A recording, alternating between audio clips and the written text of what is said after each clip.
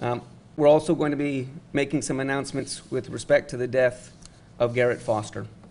Our office is also announcing today that a Travis County grand jury has returned indictments against Daniel Perry for the charges of murder and aggravated assault in the death of Garrett Foster. The grand jury also returned one indictment for a misdemeanor count of deadly conduct. Mr. Foster was fatally shot while participating in a protest in Austin in July 2020. Evidence presented by our Homicide and Major Crimes Unit included over 150 exhibits and testimony from 22 witnesses over 3 weeks. Prior to the grand jury's proceedings, in addition to the investigation that law enforcement conducted, the District Attorney's Office also reviewed evidence and interviewed witnesses in order to present the most accurate possible set of facts to the grand jury. Our heart goes out to all those impacted by this immeasurable loss, in particular Mr. Foster's family and friends. We take our responsibility to present all of the evidence in any given case to a grand jury very seriously. And in this case in particular, we presented an extensive collection of evidence for the grand jury's consideration. Thank you all for coming out, and I'm happy to take your questions.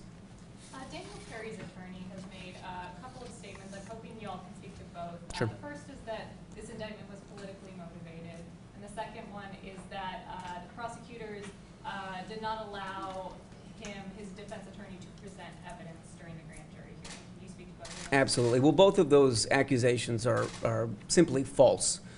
First of all, this case, the facts were presented by career prosecutors in our office to a Travis County grand jury.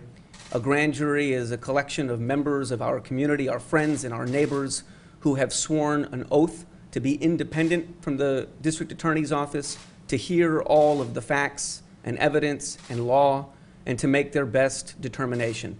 I will also say that our office had been in contact with Mr. Perry's attorney throughout this process.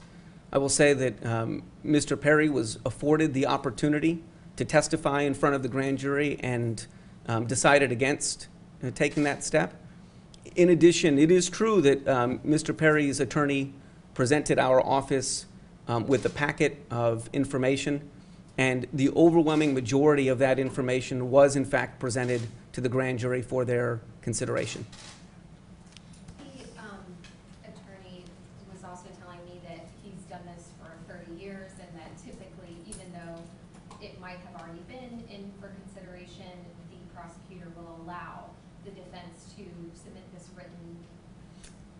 And that's exactly what happened in this case. So He presented a packet to our office. Our office reviewed the packet, and the overwhelming majority of information in that packet was presented to a grand jury for their consideration. And as I said, Mr. Perry was afforded the opportunity to testify in front of the grand jury if he chose, and he declined. So you're saying the idea that the defense is currently putting out there that this was a one-sided presentation is false? It's absolutely false. What information was left out of the packet for the grand jury? Well, generally, the law prohibits us from speaking in any detail about what information a grand jury considered. What I will say generally is that of the information presented in that packet, the only information we did not present to a grand jury is information that would not be permitted in a trial. Any idea on timeline of that jury trial? Not at this point.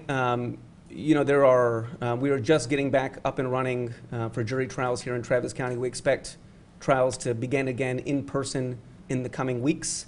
There is a long list of cases that are set for trial. Our office and our attorneys are working hard to prepare those cases, and we will be doing our best to present all of those cases in a timely manner. Can you just speak to the next steps going forward? What happens from here? Yeah, let me just try to provide a little bit of additional information. My understanding is that in Mr. Perry's case, bond was set at $300,000. My understanding is that he posted a surety bond and is no longer in custody. My understanding further is that there will be further proceedings on the conditions of his release, and my sense is that those will be the next steps in this case. Guillermo, does that sound right? Yes, sir. Okay.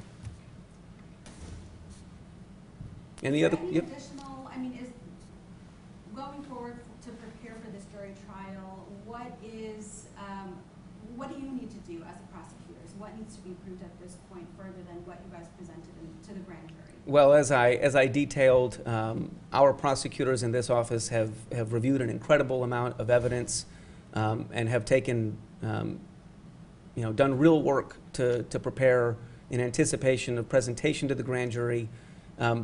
In any case, there is additional work that must be done between presenting to a grand jury and preparing for a trial. The preparation in this case will be similar to every case we have set for trial. What are some typical, you said he was released on bond, some typical restrictions he would be facing? Well, just as an example, our office announced about a month ago new firearm surrender protocols. We have policies in our office that require prosecutors to request from a judge that they order people who commit acts of violence, particularly with firearms, to surrender their firearms. That, for example, is a condition that we will be requesting in this case. Generally speaking, our prosecutors assess potential danger to our community, and based on the facts and circumstances, may be requesting other conditions to safeguard our community.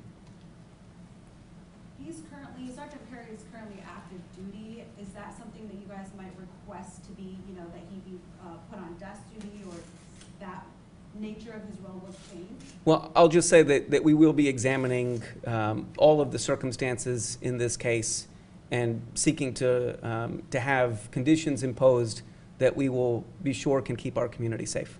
Does he currently live in Texas right now, or does he live elsewhere? Can you tell us where he currently is posted? I can't speak to his residence or his posting. I know that his capias, his warrant, was executed here in Travis County this afternoon.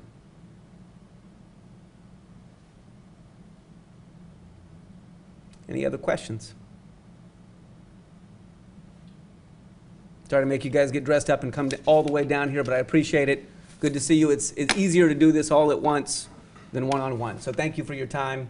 Let us know if you have any follow-up questions. We're happy to try to get you everything you need. Thank you.